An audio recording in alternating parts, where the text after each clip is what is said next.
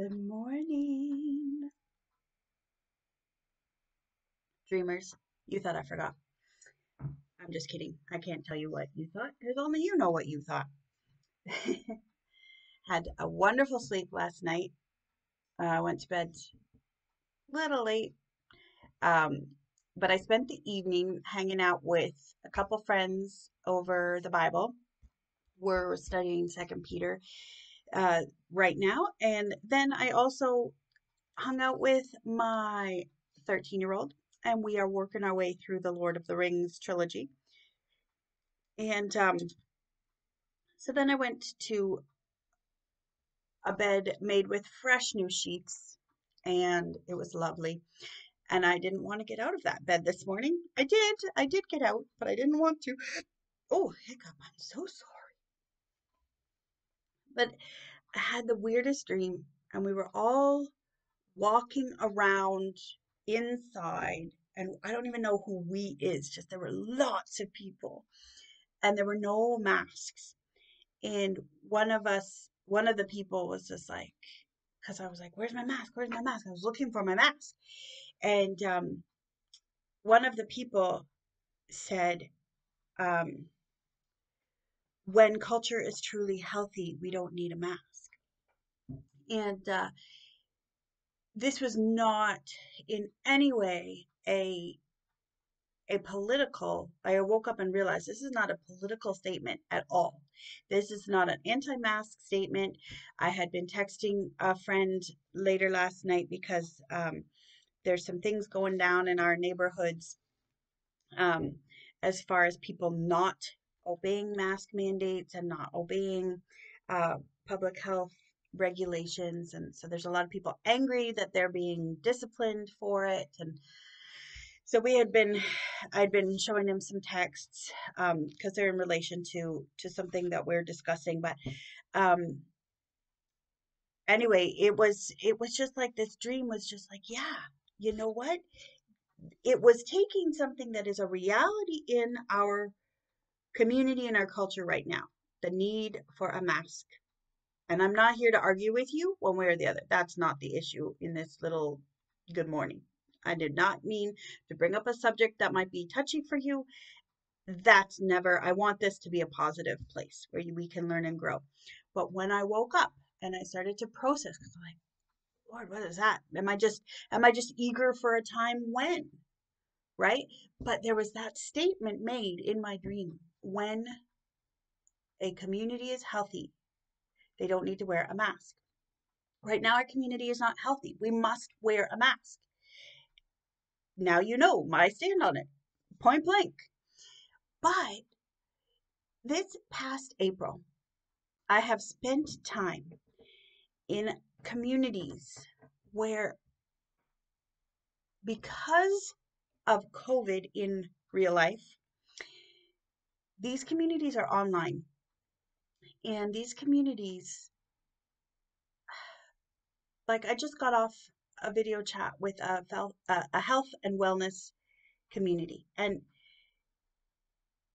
we've taken off our masks, right? We're helping each other understand ourselves and us as a whole, and we're encouraging, and not one of us is the same. And several of us are doing I'm doing it too. That's why it was but the 67-day challenge till July 1st. Some of us are doing that, and some of us aren't. We're talking about how different things work for different people, and nobody's trying to fake our way through it. We're trying to be honest and real and encouraging each other.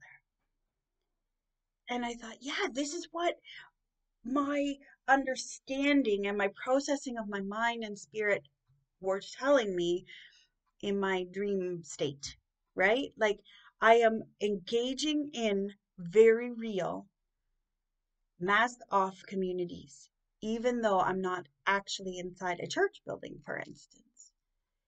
And I thought, wow, when a community is healthy, there's no need for masks. So, my friend, my dreaming friend, are you part of an authentic community? That's my question. I am so blessed to have authentic community, really, truly authentic. And parts of that authenticity are dark. Parts of that authenticity are hard to deal with. Let's be real. They're heavy and they weigh us down sometimes, but they help us process. Like one of my communities at the moment is dealing with trauma. That's hard stuff. But every one of us in that specific community has said, you know what? I'm willing to fight to make this place safe for you and for me. And it's so beautiful to hear that. So are we fighting for each other's safety? And I'm not talking about COVID. I'm talking about spiritual, healthy, thriving relationships. Or are we covering something up? Are we holding ourselves back? That doesn't mean we just tell the whole world what's going on in our hearts. That's not what I'm saying. But do we have pockets of places, pockets of community where we can be authentic, real, and mask free? Breathe deeply today, my friend. If you're looking for that kind of community, I have some places you could visit because I'm privileged enough to belong to them. And I know it is a privilege. And I have to look at what do I do with that privilege and how do I live in that privilege and still thrive. I know it is a privilege. But any community is only as great as your willingness to dive deep and get involved and be present in it. If you're just sitting on the outskirts and you're saying, I expect them to come to me. They're not coming to me. I'm an introvert. They're not coming to me. They're awful people. I have seen that time and time and time again. And friend, that is not how it works. That doesn't mean you have to be upfront.